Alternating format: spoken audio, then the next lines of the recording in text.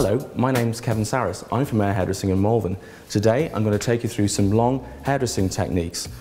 They're quick and simple and hopefully should allay any fears that you may have as hairdressers in approaching long hair. The first of my styles I'm going to do today will be special occasion hair. This could be bridal or prom hair. On Rosanna's hair I'm going to do two looks out of the one head of hair. One is half up and half down, and the other I will put the whole back section up that I've left down up into a full up style.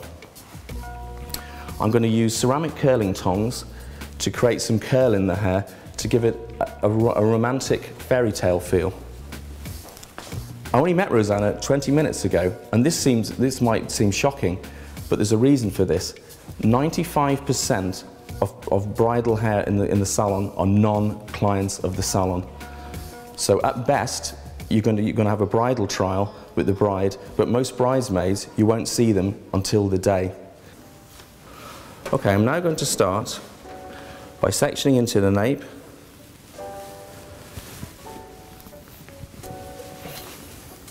It's very important when you're doing bridal hair and also when you're doing tongue work that you take small sections. This is the key.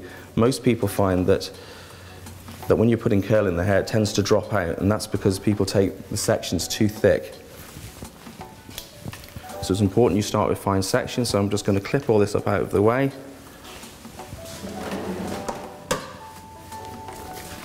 It's also products very, very important when you're tonguing hair as well. You need to have a strong hold hairspray that slightly damps the hair first, rather than a dry hold hairspray that tends to sort of brush out.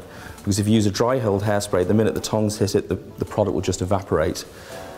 So I'm taking my first section, plenty of tension on the hair, evenly applying the hairspray. You can see it slightly damped the hair first of all. Then with the tongs, I'm going to start in at the root area. I'm going to drag the tong right the way through to the ends, and I'm going to roll that up. At this point, you can start to feel the product evaporate. I'm just lightly touching the tong just to feel the heat through the hair. Once you feel that heat coming through, then release the grip. And there you've got your curl. What I tend to do is just to put another little section of spray over it just to hold it in.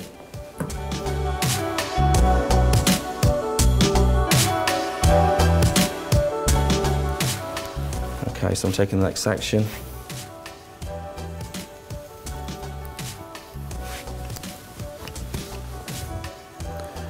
Just using the end of my clip, which is sometimes easier than if you're using a comb. It's quicker than keeping that out of the way.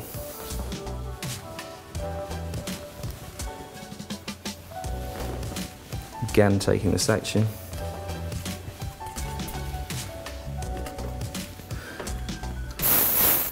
I always find the key to any bridal work is to find out from your bride, first of all, what kind of wedding she's having.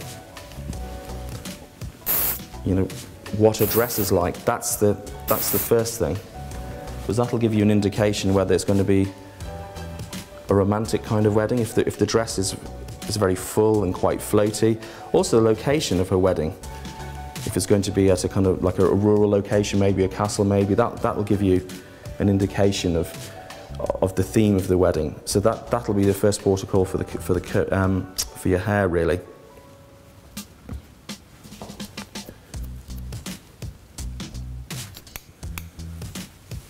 So again, creating all that curl.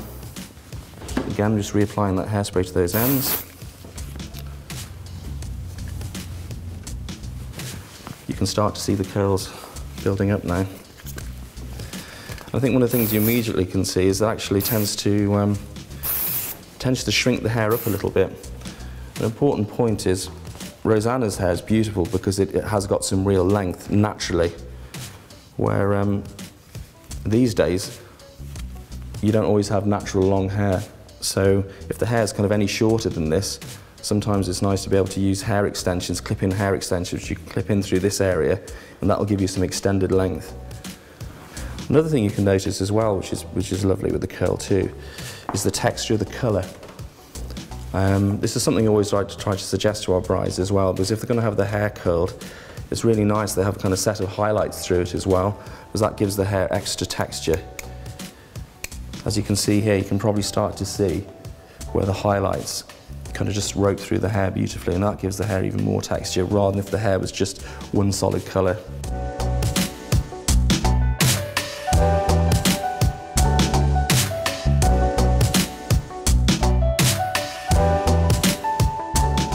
Coming around to these front sections, it's important that the curl isn't too big there, so you want to take your sections just a tiny bit smaller, just in around the front sections, in case your bride may want to wear some of it down at the front.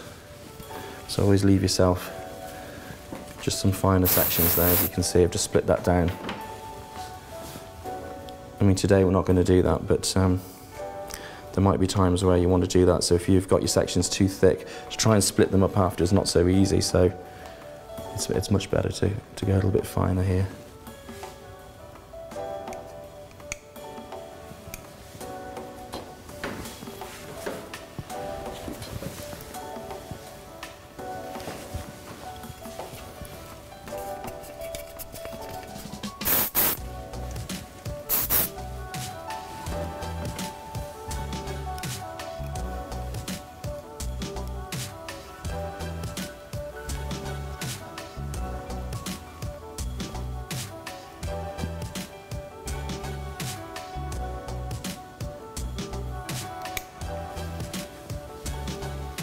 The placement of the colour is very, very important, because you don't want to put the hair up and then have it dark underneath and then have the colour on top.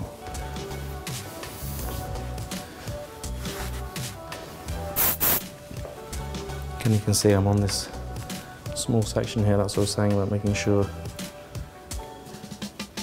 that you take the sections a little bit more finely across the face there.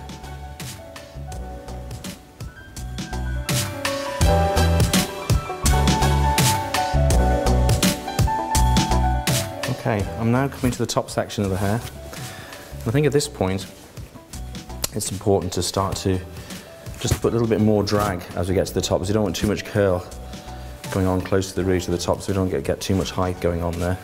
So I'm going to start just to drag the curl, slightly bigger sections there. And as always, just evenly spraying the hair through.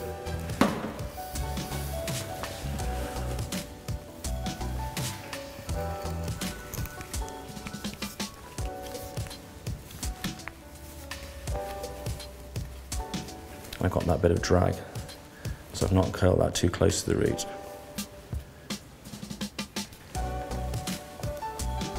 Really what I'm looking for is just a little bit of movement on those ends. Okay, so just work through that parting side. I'm just going to turn the chair slightly around. I'm just going to work through my final section now.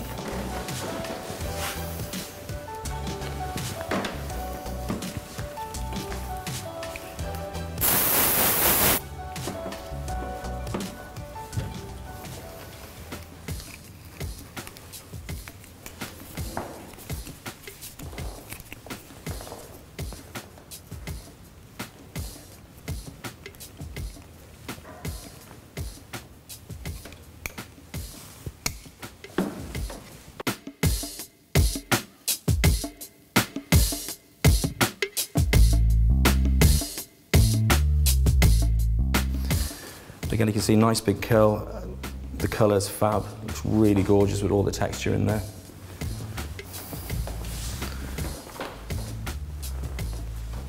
And again, it's surprising, I say, just as it just pulls the hair up that little bit as well in length. Okay.